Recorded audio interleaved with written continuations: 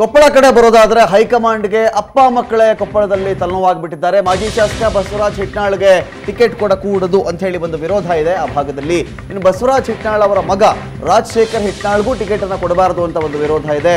Ticket ಅನ್ನ ಪಡೆದೇ ತೀರಬೇಕು ಅಂತ ಹೇಳಿ ಬಸವರಾಜ ರಾಯರೆಡ್ಡಿ ಅವರು ಪ್ಲಾನ್ ಮಾಡ್ಕೊಂಡಿದ್ದಾರೆ. ಯಾರ ಮೂಲಕ ಅಂತ ಹೇಳಿದ್ರೆ ಸಿದ್ದರಾಮಯ್ಯ ಅವರ ಮೂಲಕವಾಗಿ ರಾಯರೆಡ್ಡಿ ಅವರು ಪ್ಲಾನ್ ಮಾಡ್ಕೊಳ್ತಾ ಇದ್ದಾರೆ.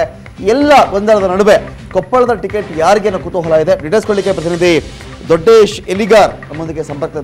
ದೊಡ್ಡೇಶ್ ನೋಡ್ತಾ ಇದ್ದೀವಿ, ಕೊಪ್ಪಳದಲ್ಲಿ ಟಿಕೆಟ್ ಯಾರಿಗೆ ಅಂತ ಹೇಳಿ ಹಿಟ್ನಾಳ್ ಫ್ಯಾಮಿಲಿ ಅವರಿಗೆ ಕೊಡಬಾರ್ದು ಅಂತ ಒಂದು ವಿರೋಧ ಇದೆ. ಇದರ ಮಧ್ಯೆ ರಾಯರೆಡ್ಡಿ ಅವರು ಪ್ಲಾನ್ ಮಾಡ್ತಾ ಇದ್ದಾರೆ. ಪ್ಲಾನ್ ಮಾಡಿದ್ರು ಕೂಡ ರಾಯರೆಡ್ಡಿ ಅವರ ಪರ ನಿಂತು ಬ್ಯಾಟಿಂಗ್ ಮಾಡೋರು ಯಾರಿದ್ದಾರೆ, ಸಿದ್ದರಾಮಯ್ಯನವರು ಅಲ್ಲದೆ ಅಂತ ಪ್ರಶ್ನೆ.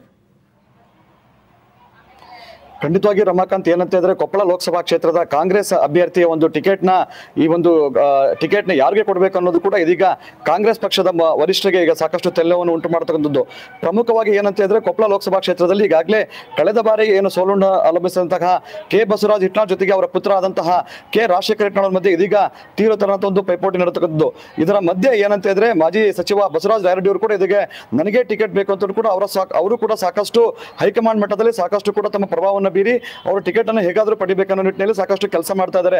ಈಗಾಗಲೇ ಅರ್ಧ ಡಜನ್ಗೂ ಹೆಚ್ಚು ಏನಂತಾರೆ ಅಭ್ಯರ್ಥಿಗಳು ಎಲ್ಲರೂ ಕೂಡ ನನಗೆ ಟಿಕೆಟ್ ಬೇಕು ಅಂತೇಳಿ ಸಾಕಷ್ಟು ಜನರು ಈಗಾಗಲೇ ಏನಂತ ಹೇಳಿದ್ರೆ ದೆಹಲಿಯಲ್ಲೂ ಕೂಡ ಬೀಡು ಬಿಟ್ಟಿರ್ತಕ್ಕಂಥದ್ದು. ಆದ್ರೆ ಪ್ರಮುಖವಾಗಿ ತಾವು ಹೇಳಿದಂತೆ ಏನಂತ ಹೇಳಿದ್ರೆ ಈಗಾಗಲೇ ಏನು ಬಸವರಾಜ ರಾಯರೆಡ್ಡಿ ಅವರು ದೆಹಲಿಯಲ್ಲಿ ಬೀಡ್ಬಿಟ್ಟು ಟಿಕೆಟ್ ಅನ್ನ ಪಡೀಲಿಕ್ಕೆ ಸಾಕಷ್ಟು ಕಸರತ್ತನ್ನು ಕೂಡ ಮಾಡ್ತಾ ಇದ್ದಾರೆ.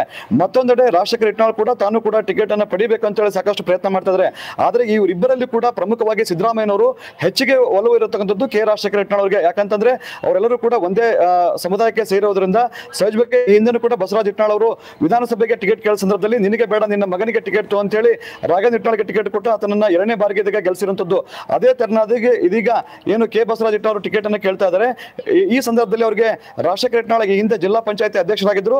ಅವರು ಈ ಒಂದು MP ಟಿಕೆಟ್ ಅನ್ನ ಪಡೆಯುವ ಸಲುವಾಗಿ ಅವರು ಜಿಲ್ಲಾ ಪಂಚಾಯತ್ ಅಧ್ಯಕ್ಷ ಸ್ಥಾನಕ್ಕೆ ಕೂಡ ಈಗಾಗಲೇ ರಾಜೀನಾಮೆ ಸಲ್ಲಿಸಿ ಅವರು ಟಿಕೆಟ್ ಅನ್ನ ಈಗಾಗಲೇ ಹೇಗಾದ್ರೂ ಪಡಿಬೇಕನ್ನೋ ನಿಟ್ಟಿನಲ್ಲಿ ಸಾಕಷ್ಟು ಕೆಲಸ ಮಾಡ್ತಾ ಇದ್ದಾರೆ ರಮಾಕಾಂತ್.